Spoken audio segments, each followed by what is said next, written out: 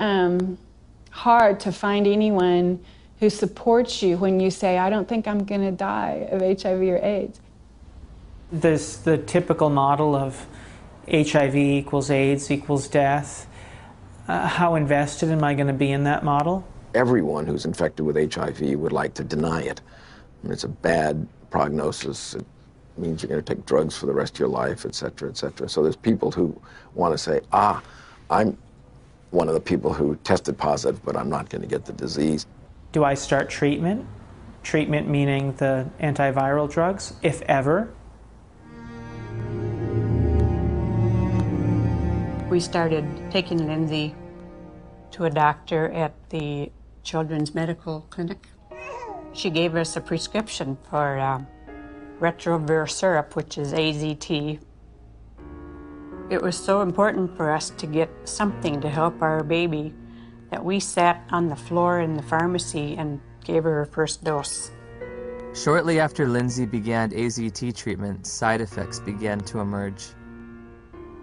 Her eating habits changed quite a bit. She didn't eat well. She was hard to handle at the table. And then the leg cramps started. Once that started, it got progressively worse. She would just grab him and go, ow, you know, screaming in the middle of the night. Just like it was it wasn't an ache, it was like, must have been sharp pains. It just made you feel sick to your stomach. Any drug active on HIV will be toxic because it's not 100% specific on the HIV enzymes. When we switched over to the university, then the dosage of AZT went up, and that's where she started flattening out on her growth chart. The doctors would try to put a positive spin on how well she was progressing. It was mainly in the T cells that weren't always a positive situation. Yeah, the T cell count would go down, and then the doctors would say, well, maybe we better raise that AZT dosage, get that T cell count back up. We were going, I think it's kind of making her sick because she doesn't want to eat. She's having leg cramps. And they'd say, well, it's the HIV, and that's what it does. It's all part of the package. The treatment causes a very similar condition we would expect from an AIDS patient. That's why nobody noticed that there was something wrong with the treatment. I remember in 1992, after I first tested positive, I became involved in an organization called Women at Risk. There were 11 of us at the time on the board and involved in the group. All of us except 3 were on the medications. In the year and a half that I was involved with Women at Risk, every single woman in that organization on the drugs died.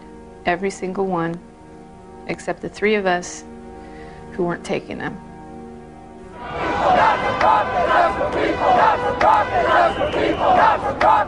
We weren't just given handfuls of AZT, we demanded it. AZT should be praised. Where is your humanity? We considered the FDA not giving us these things as being anti-gay instead of being responsible. And so we went and we lobbied and we pushed for all these things, and we didn't think clearly about what it was we were asking for. It's like that saying, be careful what you ask for, it may come to pass. That's the very reason why everybody believed HIV is a deadly virus, because the HIV positive patient at that time got a deadly treatment. Despite the billions spent on the drug, tens of thousands of people with AIDS have died. And now a growing number of studies are questioning the drug's usefulness.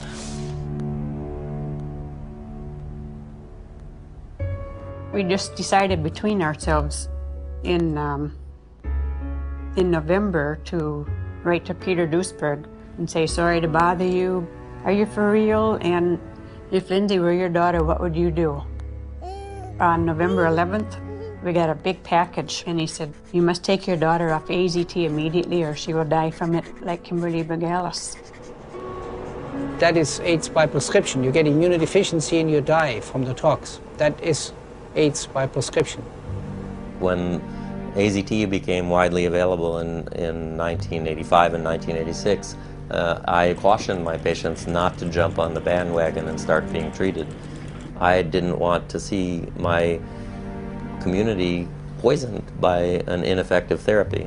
I think in retrospect, the dose that we started with AZT was a dangerous and poorly tolerated dose. Nobody wants to realize what was the real effect of this overtreatment. That means that we killed a whole generation of AIDS patients.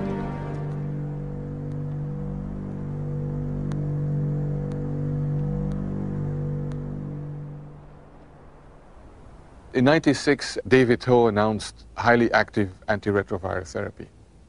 Also known as the cocktail, because the treatment combined the newly developed protease inhibitors with older HIV drugs, such as the chemotherapy drug AZT. That was a revolution. What was an 100% fatal illness now could be treated. The AIDS medication today is not that toxic than it was in the early days. And it's a potent drug regime. That means it kills almost everything. I play around with treatment interruption because I think the drugs are toxic. And if I do the drugs continuously without interruption, I think that they'll have a cumulative damage. In the years that we've been using the cocktail, we've found that there are lots of side effects. In South Africa, I spoke to a couple of pharmacists specializing in HIV treatment. How often do you see side effects in patients? All the time. Almost all the time. We saw the lipodystrophy, the buffalo humps at the back of the neck, then the lipoatrophy, which is the loss of fat in the face and the arms, giving people a very gaunt look. The risk of heart attack seems to be increased in people on these drugs. With what we have now, the side effects eventually are going to outweigh the benefits. So patients really do better for the short term, but in the long term, they die also. In 1994, Audrey Serrano tested HIV positive. While initially healthy, she was prescribed AIDS drugs which nearly killed her and left her scarred for life. In December 2007, after multiple negative tests, she was awarded $2.5 million in damages. Some people are very fortunate. They don't have these side effects, but many people do. So prolonged treatment is impossible. I know people that are like horses, have no impact with some drugs, no side effects, and somebody else falls apart. The new generation of antiretroviral drugs are less toxic. They can be more tolerated. But for how long? I agree. We cannot give a treatment for life. It's not like insulin, you know, it's something which is toxic. Has a patient ever died from the side effects? Yeah, sometimes it happens. AIDS drugs are all classified as black box drugs.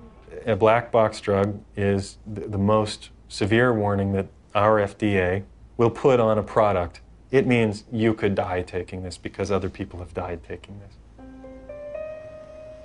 My sister Joyce was my best friend. She's a great mom and just a very lively person. In 2003, Joyce found out she was pregnant with a second child. She was offered an HIV test as standard prenatal care by her obstetrician. She called me at work and she was like, I got something to tell you. And I was like, well, what is it? She said, I'm HIV positive. So I took a deep breath. I said, well, it's not the end of the world. And she said, well, Nell, I met this doctor today and he's a specialist. And he says, is there some medicines I can take that'll keep my baby from being HIV positive? Nevirapine. Warning.